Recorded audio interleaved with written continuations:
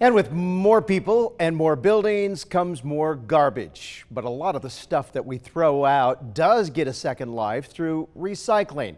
Some materials are converted into energy, a conversion that's making Boise's recycling program one of the most sophisticated in the country. And as our Gretchen Parsons shows us, it's a high-tech, complex process.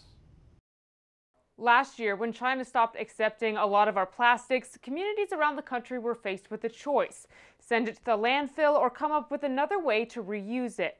Boise came up with a way to reuse the material, but it involves hours of sorting through thousands of pounds of trash that's heavily contaminated.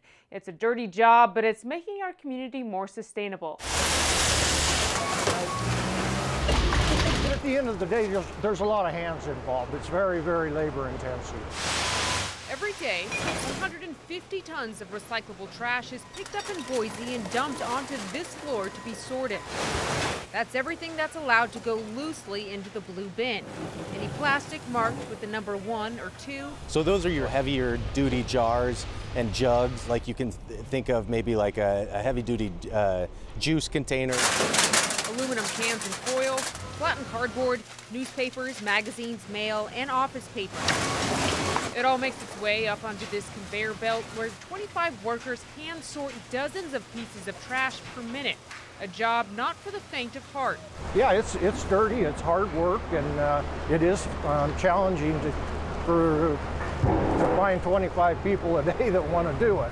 A lot of people can't do it because they get motion sickness. Oh.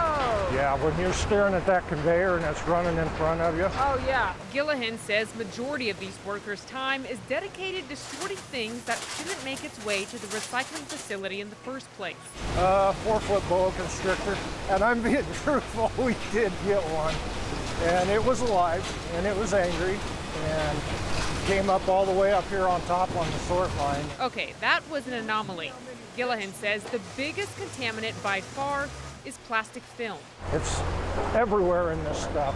It's not supposed to be in the recycling containers to begin with, and we spend a tremendous amount of labor trying to remove it, and it's going to go to the landfill anyway. 400 tons of contamination, mostly plastic film, is painstakingly picked out by hand and sent to the landfill every month.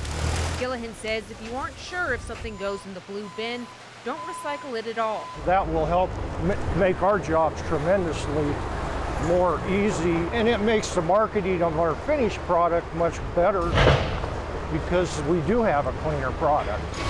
But all of that plastic film, along with plastic food packaging, straws, utensils, lids, items that China used to recycle, can have a second life, along with bubble wrap and styrofoam. You put it in an orange bag and toss that into your blue bin. That's part of our sorting process, is to isolate these orange bags and pull them off the sort line. Then it's taken down to Salt Lake City and converted into diesel fuel. So it's really giving another life to those plastics that would have otherwise been had to been landfilled. Boise is one of 3 cities in the country to participate in this plastic to fuel program citywide.